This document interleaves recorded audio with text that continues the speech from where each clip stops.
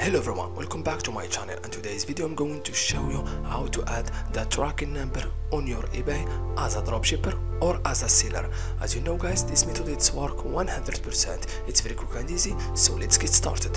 First guys, you need to get the tracking number and copy the tracking number on any platform that you are using to dropship the product, for example AliExpress or eBay or CG dropshipping.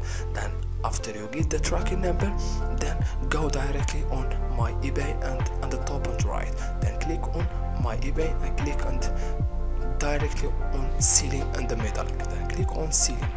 Then guys, this is the seller hub on your eBay account. Then guys, go directly to the second one on the left and click on all orders, then click on all orders. Then guys, you need to scroll to this order that you need to add the tracking number.